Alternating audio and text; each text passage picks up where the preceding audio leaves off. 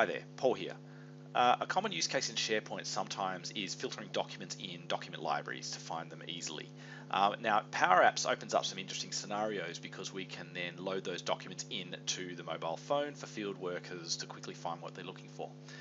What I'm going to demonstrate here related to this is a pattern where we create cascading dropdowns using SharePoint as the data source. Here is our data. So I have a document library here, one I prepared earlier. In fact, I used this for an earlier recording with my daughter Ashley. But for the purposes of this one, have a look. It's a standard document library. It does have a folder in, but it also has two columns. And this is the important bit. One is called equipment, one is called document type. These are both text columns, by the way. And the idea is we want to be able to create an app where we refine the contents of these documents by choosing a piece of equipment first, and based on the equipment, choosing a document type. And this PowerApp basically shows it to you. So although it's very simple in conception, if I change the equipment from swings to barbecue, suddenly I have the option of choosing a manual or parts. And if I choose those, then that is the document that matches. If I turn around and choose swings, now we have the choice of manual, warranty, and parts. And so if you have a look back at the data, you can see that we have the whole cascading drop-down thing going. By choosing this one, it then gives me these. By choosing this one, it gives you these ones. So how do we do this? Well, let's build an app from scratch. Okay, we have our app. The first thing we need to do is insert a reference to the data source. So under the View menu, we go Data Sources, Add a Data Source, and I need to connect to that SharePoint document library that I was just showing you earlier.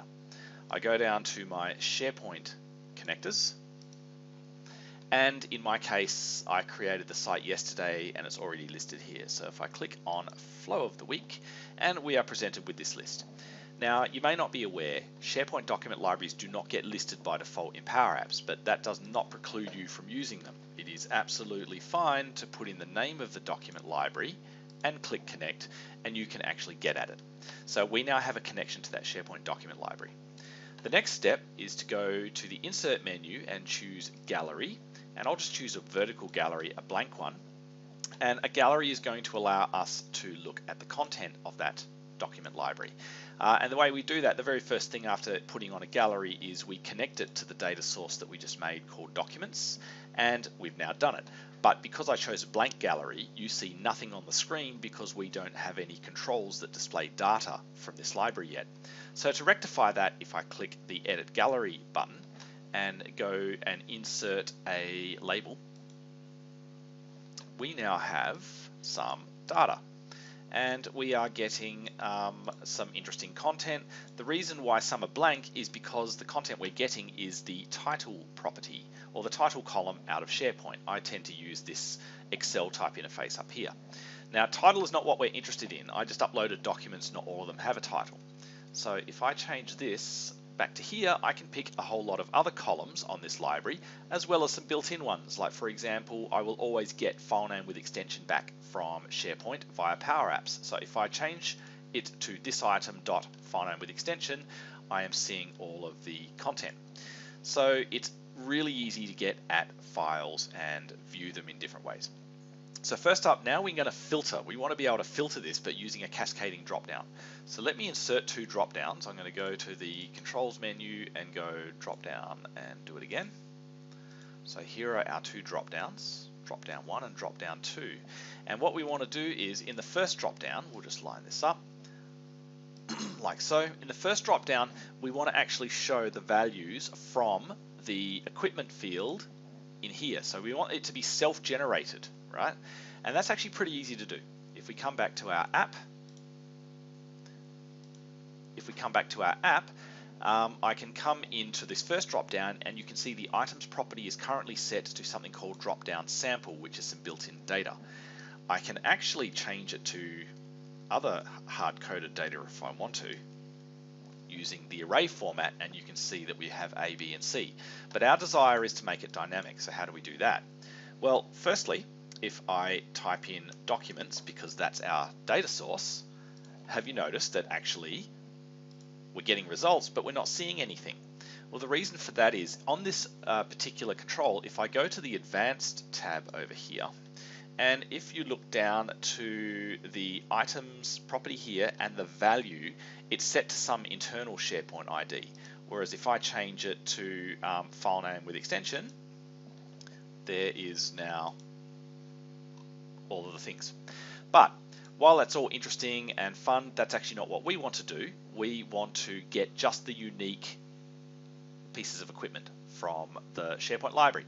So we're going to use a function called distinct, and it goes like this. Distinct, we choose our data source, which is the document library, and the expression is basically what you want to make distinct, what you want to make unique, and in our case it's the column called equipment. And you'll find equipment already listed there. Because we have our data source specified here, it knows which data source to use. Now, having done that, if we have a look at the result, we now have a blank, swings, and barbecue. If we go back to that's exactly what you're seeing because we have this folder here, don't forget, blank, swings, barbecue. So let's actually get rid of this folder. We don't want to see it. And to do that, we can make a nice little mod to our app. Okay, now, to clear this line out, I need to make one important point about how this is working, and I'm going to do it by making a button really quick. I'm going to put a button onto the screen, and I want to show you what the output of that distinct function looks like.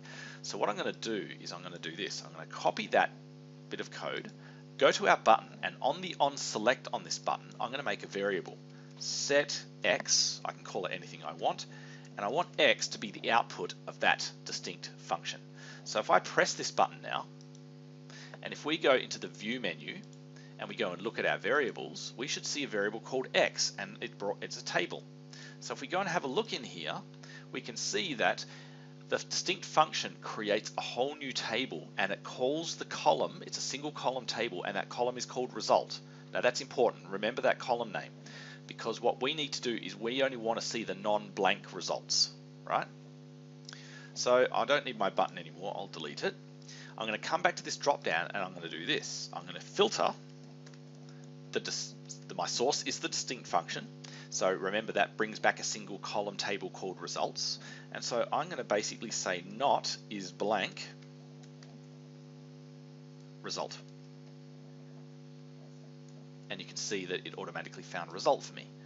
Close the bracket, and that should be enough with another bracket.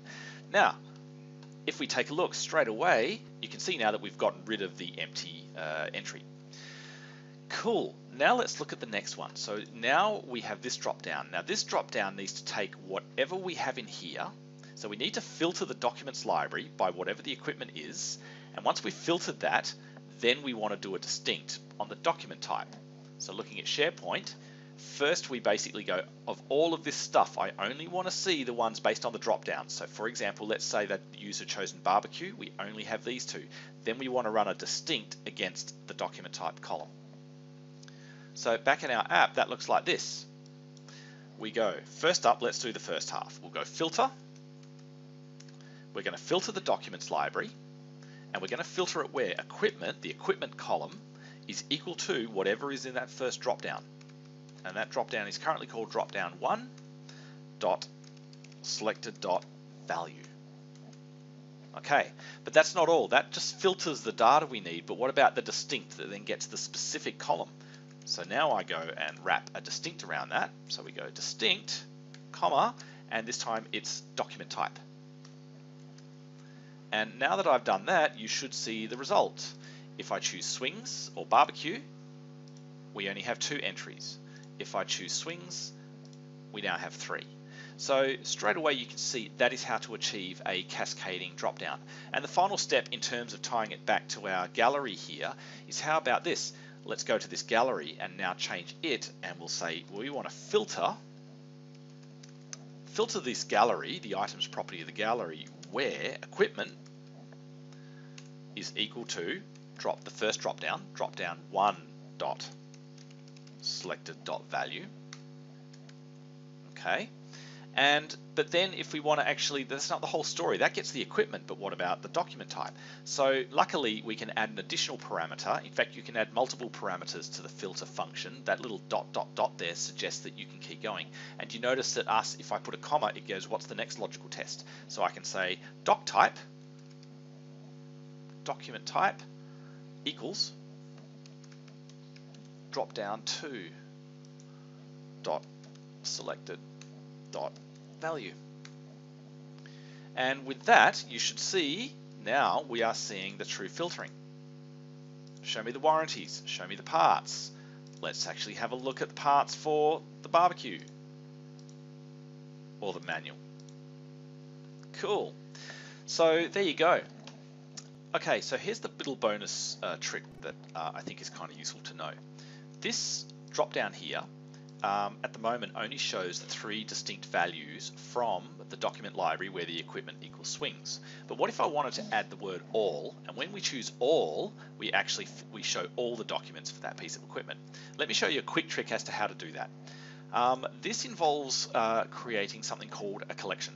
And what we're going to do is I'm actually going to build out this drop down a little bit differently.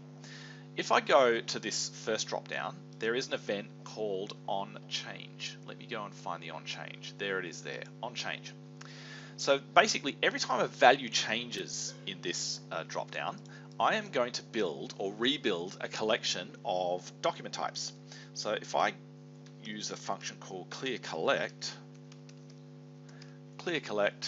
and I'll just call this my documents, that'll do, my docs. And the collection is made up of the output of that distinct function. So the exact same one, basically where we're filtering where the equipment equals this, and we're getting document type. So what we're doing here is it's that distinct function that built the list of document types below. So what's the effect of this? Well, let me show you. If I change this from swings to barbecue, if I did that correctly, if I now go and look in collections, I now have a collection called my docs, and you can see there's my manual, there's my parts. And if I come down now into this drop down, instead of having this distinct in here, I can wipe all of that out and say get the items from my docs, from that collection. So you can see that that will behave the same way as it did before. There's my 3, go back to barbecue, there's my 2.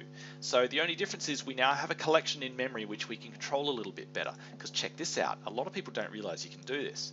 clearCollect, my docs. Since we know the format of that output is a 1-column table with a column name of result, I can manually insert an extra result. I can go result, colon, all, like this, all, close the quote, put a comma there, and believe it or not, that will now sneakily insert the word all in. Let's prove it. If I come back out and we now go barbecue becomes swings, check it out. All manual warranty parts. Now go back to barbecue, all manual parts. Neat, hey? Okay, so now that we have this working, now let's turn our attention to the gallery, because we do have to make a change to the gallery, because if the word all is in that drop down, we do not want to filter by document type. There's a couple of different ways of doing this, but the simplest one, I guess, is just to do an outer loop. So if we said if dropdown2, which is our document type, if dropdown2 dot selected dot value is not equal to all, right? Then the filter that we're applying is this one. Otherwise, let's just take a copy of that line, put a comma on the end. Otherwise, we'll filter, but we won't bother on filtering on document type. So that, my friends, basically now is a conditional filter in that gallery. And let's have a look. Let's just quickly test it. If I choose swings and we go all, we're seeing all of them. If I choose manual, now we're seeing the manual. If I choose warranty, now we're seeing the warranty. Now if we choose barbecue all, we're seeing everything. Let's just look at manual, let's look at parts. So there you go, there's a neat little trick so that you can actually do quite a bit of powerful stuff with cascading drop-downs by using collections. Hope you found that of value. Please let me know, give us some feedback in the comments, any other videos you'd like me to cover off, in particular when it comes to getting the best out of SharePoint with Power Apps. Thank you.